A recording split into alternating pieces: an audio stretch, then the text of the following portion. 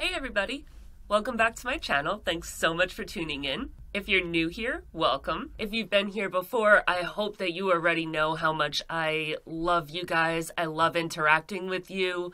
I love that you're a part of this little family that I built around me, and just thank you so much for all your love and support. My name is Dana Truppiana, and I cover infamous gangsters every week in a true crime-like format. My show, Mob Times, comes out every Tuesday morning at 10 a.m. sometimes. Well, it's Tuesday, it's 10 a.m., so here I am. It is cold as shit in New York, okay? Like, really freaking cold. I know there was like a week or two that the South was like experiencing our weather, and I also know that Georgia was like 80 degrees the other day, okay? So I don't want to hear about, oh, I understand your pain. No, you don't, because New York sucks. I can't wait to get out of this godforsaken state and back down south. So my job relocated, and I am officially working in Manhattan again, which makes me want to die a little bit because I actually joined the army originally because I wanted out of Manhattan. I hate Manhattan with a burning, fiery passion. It's the worst place in the world. New York City is like literally just one big cesspool, okay? And that's not an insult to you if you live there. You're not a cesspool, but the area you live in is. And I know you agree with that. Nobody likes living in New York. And the fact that I'm living on the island and commuting to Manhattan every single day, which is a 2.5, 3-hour drive each way, is super fun. I love that for me. It's cool though because I'm only working Tuesday, Wednesday, Thursday. It's a lot more me time, and I'm off this whole week, so like I'm working from home this whole week, which is amazing because I have all the time in the world. So like, you know, I have a whole bunch of stuff on, like my eyelashes and stuff that I don't usually have because I've been sitting around all day today just fucking around. So that is what is going on in my life. You'll probably start seeing a lot more pictures on my Instagram of Manhattan stuff. I'm working downtown on Wall Street again, so yay. But I'm the CEO. I have to be there, so, you know, it makes sense. Finance, New York City's the best place to be for that industry. I just don't like that I have to be there. Today we're going to take an in-depth look at one of the most infamous and notorious Irish-American gangsters of all time. A violent and ruthless criminal responsible for countless murders and one of the largest cash robberies in American history. He is even one of the real-life Goodfellas. He had a reputation for being a gentleman, but that didn't stop him from being one of the most dangerous masterminds the mafia had ever seen. This week's episode is about Jimmy Burke, also known as James the Gent, and was requested among a bunch of other gangsters by Arthur Jones. So thank you, Arthur Jones, for the suggestion. And I told you I was going to make a lot of your suggestions into videos, and this is the first.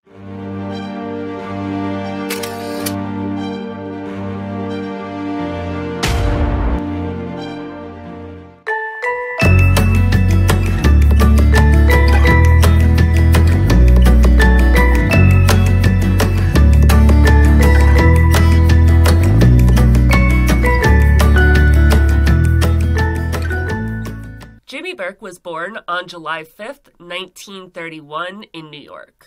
Burke was born originally named James Conway, but he was an orphan who didn't know his father or mother, and he was abandoned at only 2 years old. So obviously, because he was abandoned at 2 years old, there is no information out there about who his birth parents were, what kind of family they were, whether he has any siblings or relatives or not. He has no idea, so we have no idea. Nobody knows. This is way before the time of like 23andMe, so... When he was 2 years old, he was placed into foster care by his mother, and during his time in foster care, he would move from foster family to foster family to foster family. This is really heartbreaking, but it's also the story that you hear from so many kids in the system. 2 years old is still pretty young, but a lot of parents, they really just want that newborn. So a 2-year-old may be past that threshold.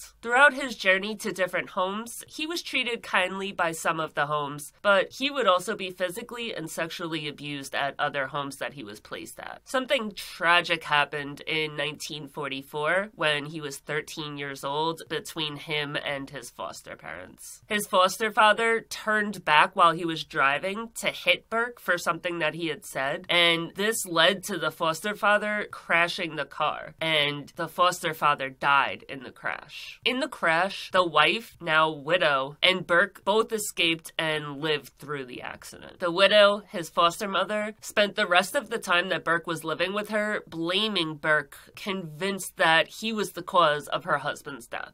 And because of that, she would ruthlessly beat Burke to a pulp on a daily basis. Not long after the death of his foster father, after multiple vicious beatings from his foster mother, Burke was taken out of this home. A family from Rockaway, Queens, adopted him. His life with this new family became a lot more pleasant, a lot more calm, and they created a lifelong relationship. This was the forever family that he had spent his entire life looking for, and he finally found it at 13 years old. He lived with this family for the remainder of his childhood. Years after Burke had established himself, he would go back and visit this family consistently, and he would send them money whenever he wasn't able to make it home to visit. I would assume that whenever he came, he would give them money as well. So it was just a way of showing how grateful that he was to this family that had taken him in and put an end to all of the years of horror that he had experienced as a kid. When Burke was young, but just old enough to work, he was able to establish himself as a bricklayer, which made him really strong. But it didn't last very long. While he was a bricklayer, he was also scheming and pulling off your odd crime. You could take the kid out of the hood, but not the hood out of the kid, apparently.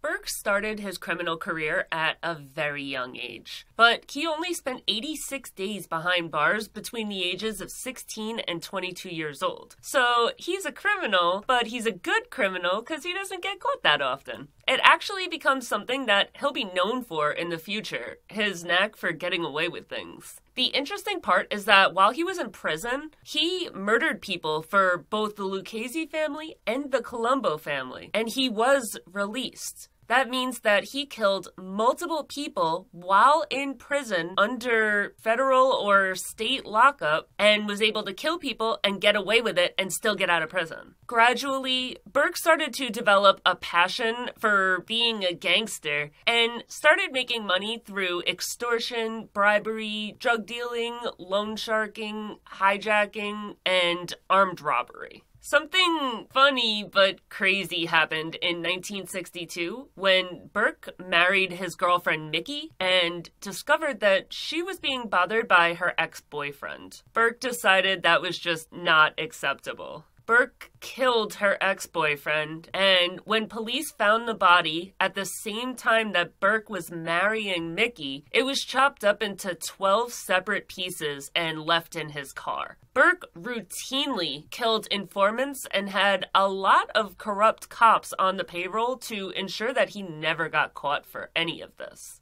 After getting married, Burke and Mickey would have 3 children together. They named their first son Frank James Burke. He would go on to help with the Lufthansa heist, and he was later murdered by Tito Ortiz, a drug dealer, in 1987.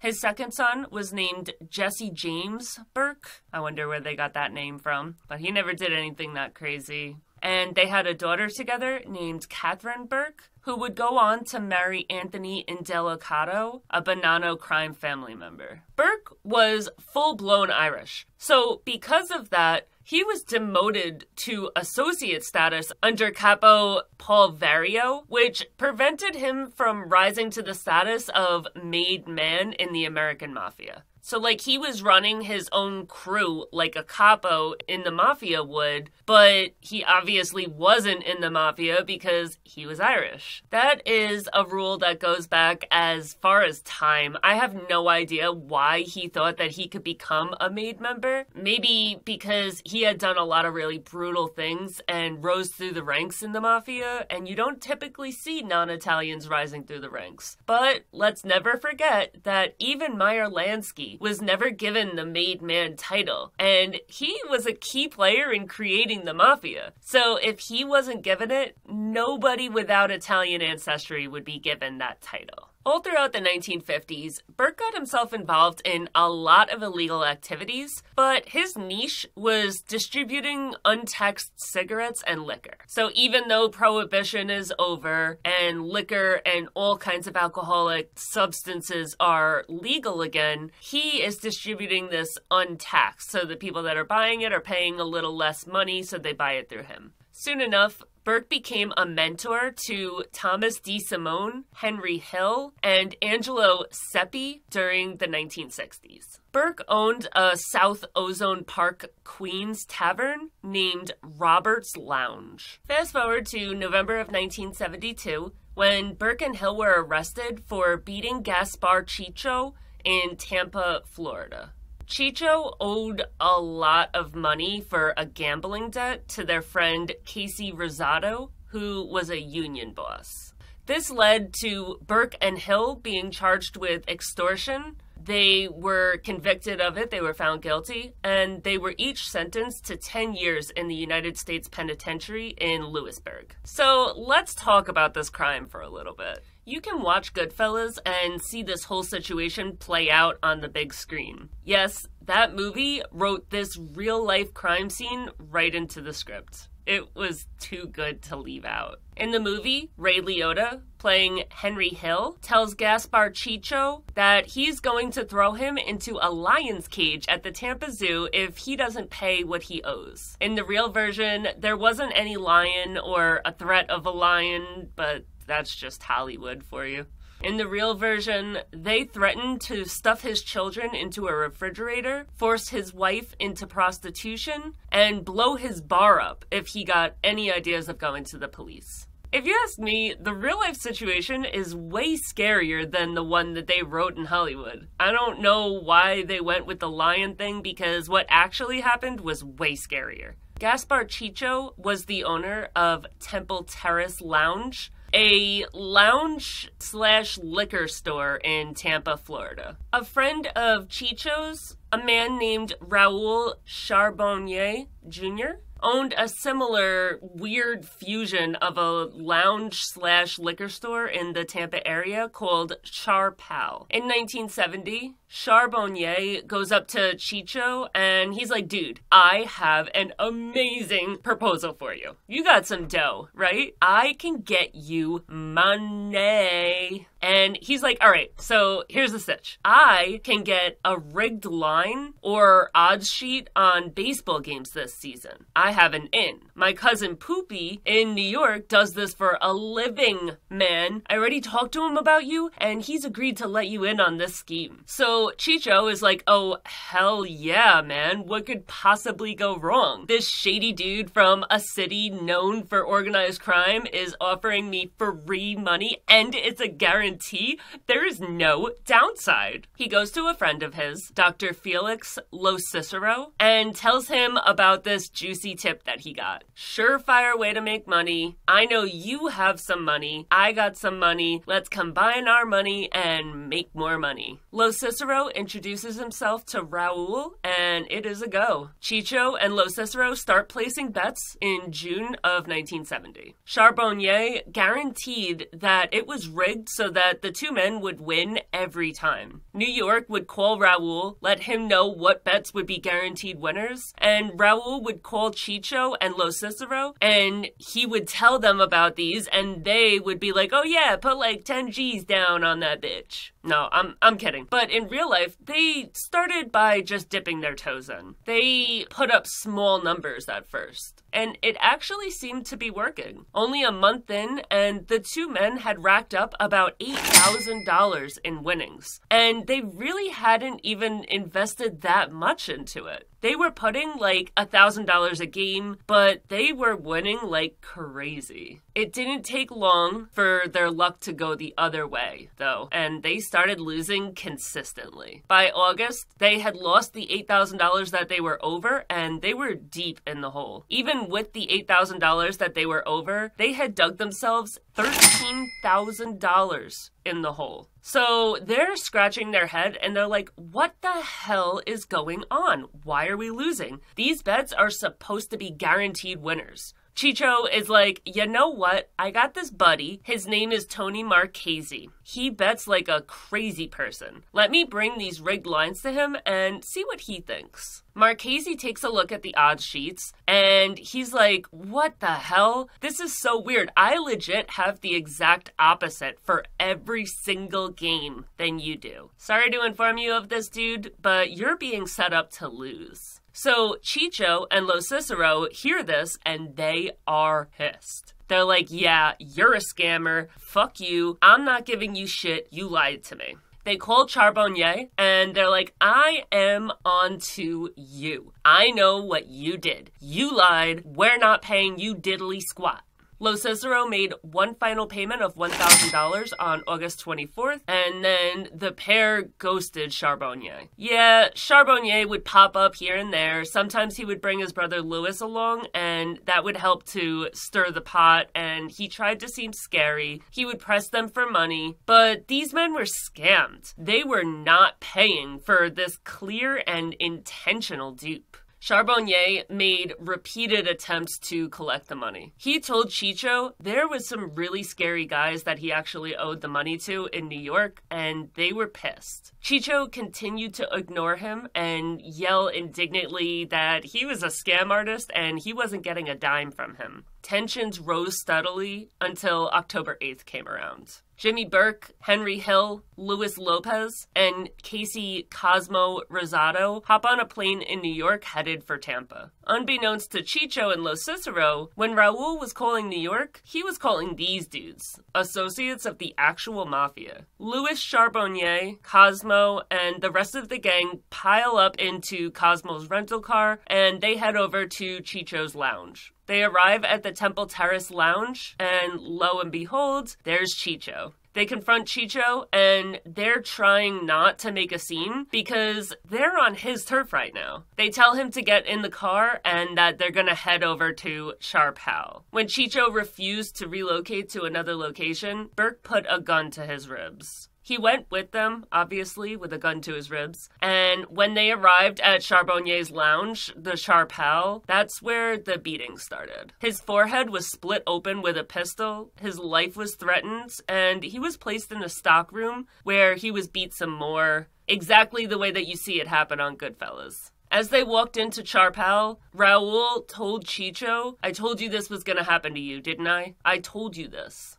They called his brother, who he owned and operated this liquor lounge with, and told him that they were holding Chicho hostage, and they told him why they were holding him hostage. His brother, Fano Chicho, headed over to Sharp Hal. He said that he did not have this money, so the group ended up letting Chicho go and said that the pair had 1 week to produce the $8,000 that he owed. Chicho headed to the hospital and got some stitches. He got fixed up. He came home and he immediately started making phone calls. He was able to borrow the $8,000 from relatives and paid this gang of ruffians what he owed them. They did not forget about Lo Cicero, though, and they still haven't been paid their total amount. The outstanding $4,000 was up to Lo Cicero to pay, which he did. He came to Charbonnier and gave them the $4,000 the morning after Chicho's beating in order to avoid the gangsters coming to see him as well. So they started out owing $13,000. Lo Cicero paid them $1,000 right away.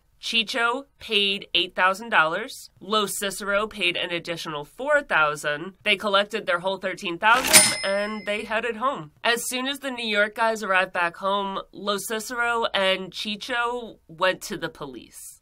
Burke, Hill, Lopez, and the Charbonnier brothers were all arrested, and the case was tried pretty quickly. It was tried on March 17th. They were charged with kidnapping, extortion, assaults, and assault with intent to murder Chicho. Burke, Hill, and Lopez were found not guilty on the 5th charge, the intent to murder. They were found guilty of the first 4 charges, and the Charbonnier brothers, they were found guilty of every charge brought against them. And each of the men were given a 10-year prison sentence each. After 6 years, Burke was granted parole, just like his friend Hill, who had been freed 2 years earlier. And immediately when he got freed, he returned back into the criminal underworld. The Lucchese family placed a ban on trafficking illegal narcotics, but despite the ban, Hill and Burke still kept trafficking the narcotics. The Lucchese family would start to fear that their associates would turn into informants in exchange for lighter sentences if they were ever charged with drug dealing, which Hill did later on in 1980. But at the end of the day, at the time, what can you really do? These guys aren't made guys. They're not in the mafia. They don't have to listen to the mafia's rules or laws or anything that you have to say. They do what they want, and that is the benefit of not being made men. In 1970, Hill and Burke hosted a welcome home party for William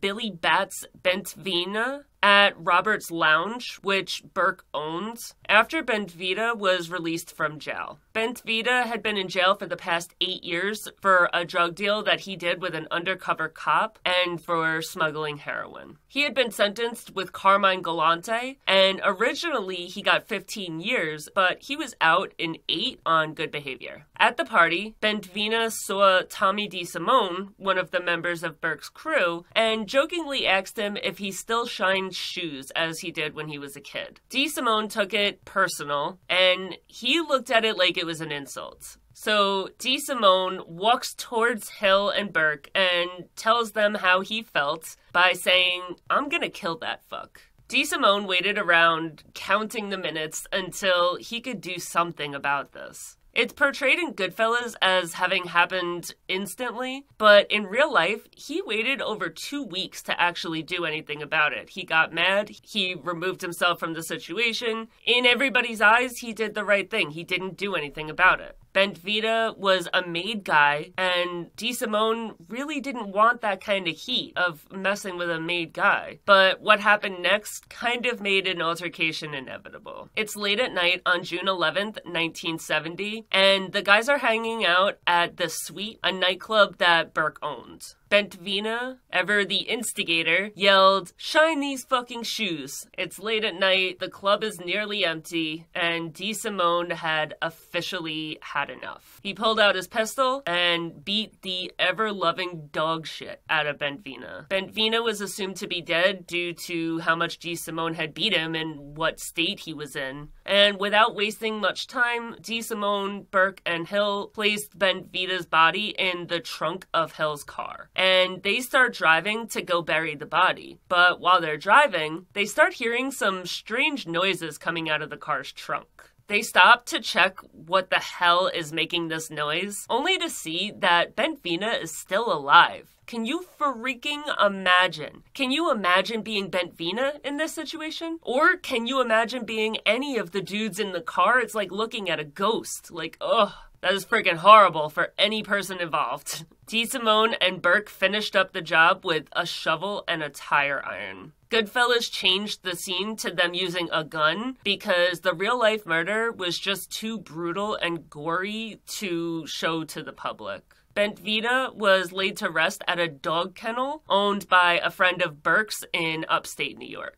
Burke gave the order to exhume Bentvina's body and dispose of it somewhere else 3 months after the murder, when his friend sold the dog kennel to real estate investors who were planning to develop on the land, so they knew that the body would be discovered and they had to move it from the place that they originally put it 3 months earlier. So here comes the interesting part of the Jimmy Burke story, the Lufthansa heist. The heist was planned and plotted by Burke, and it was executed by a number of his associates. Burke first began plotting this plan several months before he actually put it into action. When he was in a dinner with a bookkeeper, his associate, Henry Hill, heard of a shocking arrangement that was taking place at New York's JFK airport. He had a dude named Louis Werner, who was a supervisor at the airport, giving him all kinds of information. The information was that once a month, Lufthansa flew in millions of dollars that are not traceable in American currency into its cargo terminal at the airport. And this is a result of monetary exchanges made for servicemen and tourists in West Germany. The money always comes through the Lufthansa airplanes, and once it arrives, it is stored inside the JFK vaults. In prior years, a lot of the employees had stolen money from the $22,000 from Lufthansa foreign currency. So the $22,000 is what was on the books. Who knows what it was before that? It was probably somewhere around $50,000, $60,000. People didn't get greedy. They left a lot of money there, but it's too easy not to steal it. Moreover, this information was originally leaked by Louis Werner, who was a worker at the airport, and he owed Krugman, one of Jimmy Burke's associates, $20,000 for gambling debts. That would be around $89,000 today, from himself and his coworker, Peter Grunwald, gambling. So Burke decided to choose 6 men from the Lucchese family, which were Tommy DeSimone, Angelo Sepe, Louis Cafora, Joe Manry, Paolo Licastri, and Robert McMahon as the robbers. He also appointed his son Frank to drive the backup vehicle, and lastly, he handpicked one member of the Gambino family whose job it was to dispose of the van after the heist.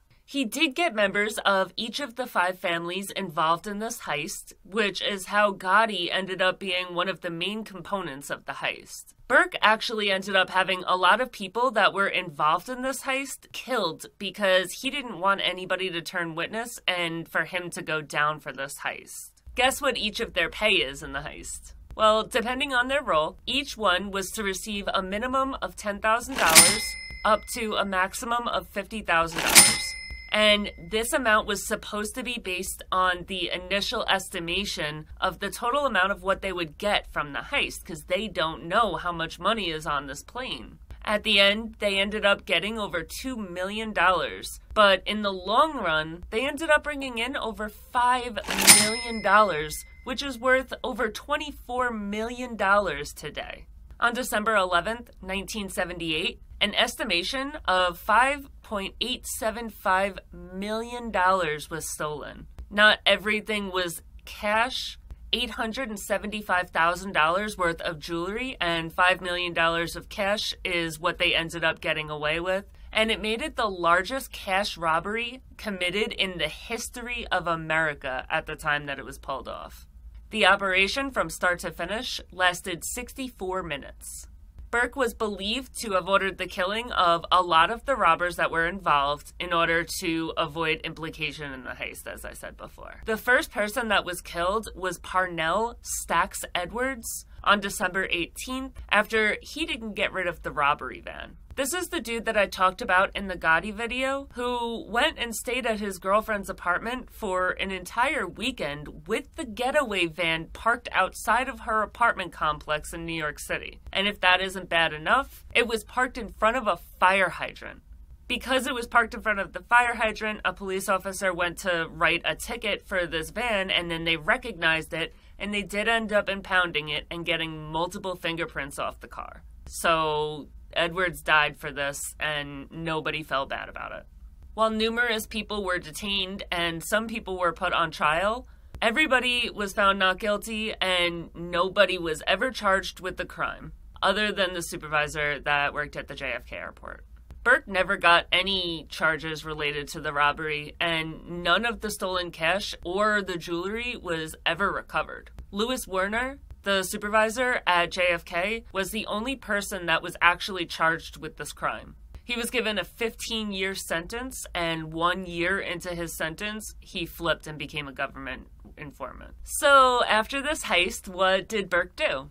Burke would go on to just continue planning low-level crimes across Ozone Park in Queens while he wasn't committing multi-million-dollar heists. Burke and his crew survived day to day by reselling stolen goods, as well as untaxed alcohol and cigarettes as they were doing before. Burke's preferred strategy would involve a delivery truck, and they would steal it as it would pass through Ozone Park. After stopping the truck with his boys and obtaining the driver's licenses, he would give each of the drivers $50 and advise them to forget about the situation. His crew, and later the crime families, gave him the nickname Jimmy the Gent or James the Gent, due to his peculiar style of tipping. It's not very normal for when you steal a truck to give the person money. So he ended up being called a gentleman for that. Plus, he also had a lot of respect for women, and he was a very good father and a very good husband.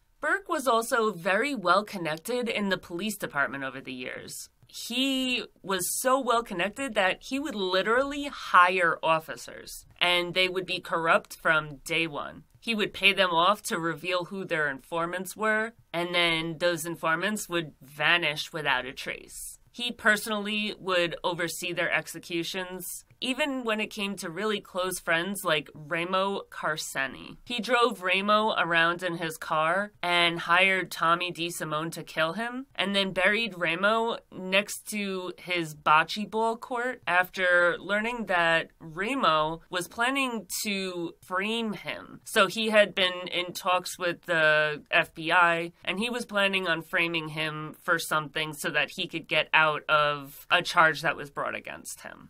Burke was as tough as they come, despite his polite nickname and reputation as a gentleman. He would frequently lock young children of his victims in refrigerators. He would strangle his adversaries with piano wire, and he lashed out violently at anybody who tried to harm his reputation. On January 14th, 1979, Tommy DeSimone vanished. The Gambinos ordered that he be killed. It's not really known if this was because of just the unsanctioned murder of Bentvina, a made member of the Lucchese family, or if it was a combination of him and another friend of Gotti's who DeSimone had killed, Ronald Foxy Giroth. But either way, he killed the wrong person and Gotti had him offed. These two were not DeSimone's only murders, but they were the only two that got him killed. And it's up for debate if Gotti even knew that DeSimone had anything to do with the murder of Bentvina. So it's very possible that he just died because he had killed Giroth, and Giroth was a very good friend of Gotti's, and he had him killed. So no matter how good you are at being a criminal, no matter how well you put things together, everything is always eventually going to fall apart. Every single time. There is not one criminal that hasn't had their entire life fall apart. Early in 1982, Hill, who was Burke's closest ally, became an FBI informant and admitted that there was dozens of people buried around Roberta over the years, in which he also snitched on Burke for rigging college basketball games. He started to testify when he was arrested in 1980 for drug trafficking. He knew that he was going to get a very long prison sentence, so, like a little bitch boy, he turned government witness. Even though Burke had continually asked Hill to get out and stay out of the cocaine business, he continued to do it and eventually got to the point of making $3,000 a week. But when he was caught and he was looking at jail time like Burke knew he would, he was more than happy to throw Burke under the bus to get what he wanted, a shorter prison sentence. Burke was found guilty of conspiracy in 1982 and given a 12-year prison sentence for his role in the Boston College basketball point-shaving scandal from 1978 to 1979, largely due to the testimony of former mob associate Henry Hill. 50 people were found guilty as a result of Hill's testimony in federal court, including Burke and their boss, Capo Paul Vario, in this case, as well as multiple others. Burke was accused of killing drug dealer Richard Eaton in 1979 while he was serving that sentence. So he got the 12-year prison sentence for the point-shaving Boston College thing. And then while he was in prison for that 12-year sentence, they brought charges up against him for the murder of Richard Eaton. He killed Eaton after Eaton convinced Burke that a $250,000 investment into a cocaine venture that he wanted to get into would yield gigantic rewards for him.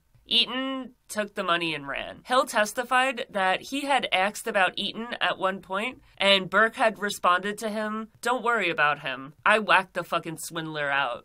Burke had dumped Eaton's body at a dump during the winter, and his body was found frozen a few days later by a bunch of kids that were playing in the dump area. Unbeknownst to Burke, Eaton had his name, phone number, and home address written on a little card and sewn into his jacket just in case this exact situation were to occur. Even with that, they never had enough evidence to actually come after Burke until Hill took the stand. When he was sentenced, Burke protested, "The bastard died of hypothermia." Hill also tried to take Burke down for the murder of Gambino soldier William Davino, but since there was absolutely no evidence here, they didn't even bother bringing this murder up against him, even though Hill was fully willing to testify about Burke's involvement. So let's back up here a little bit and talk about Burke's involvement in the 1978-1979 Boston College point shaving scandal, because this is actually pretty interesting.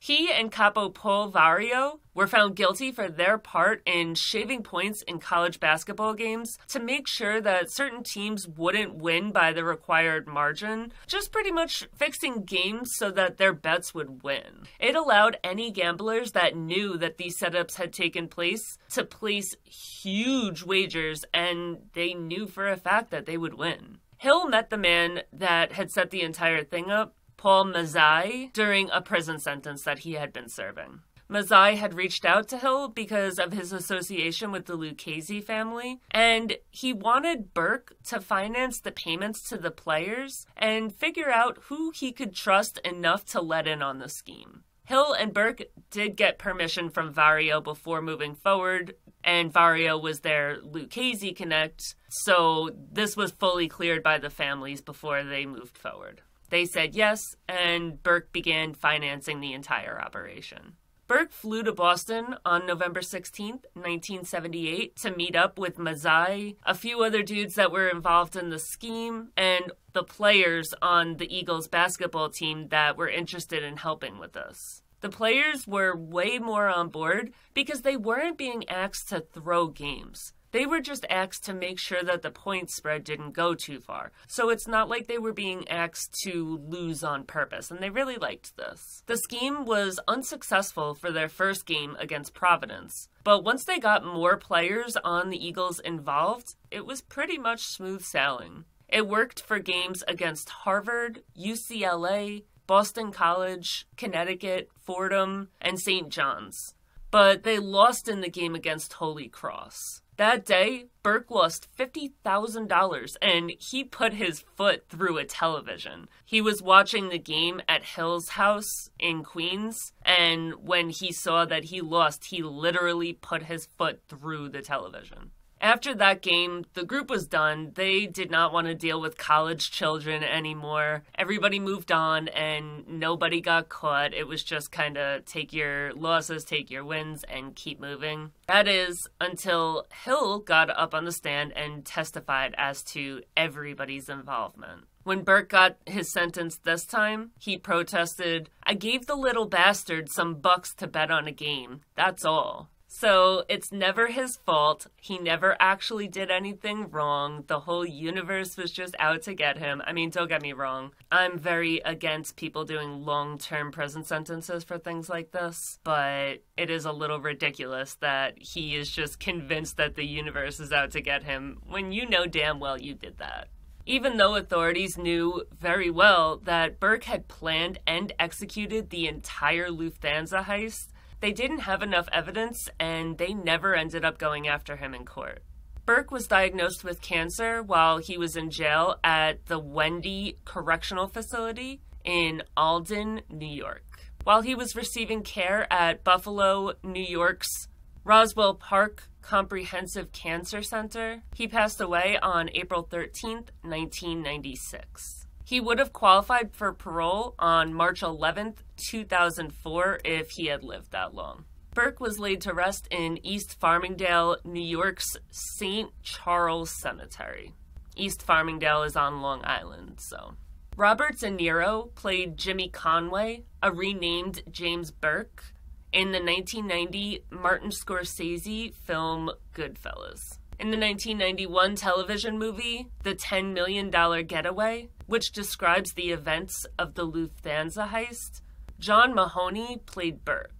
Burke was also portrayed by Donald Sutherland in the 2001 movie The Big Heist. The FBI and the NYPD organized crime investigators found possible human remains at his former home in 2013. Burke's participation in the Boston College point-shaving scandal was covered in the ESPN 30 for 30 episode Playing for the Mob in October of 2014. The documentary's narrator is Goodfellas actor Ray Liotta, who passed away recently, R.I.P., who played Henry Hill in Goodfellas. In an FBI memo written in 1992, Burke was described as a known strong-arm extortionist who has traveled from New York to Florida in the past for extortionate purposes. Pause.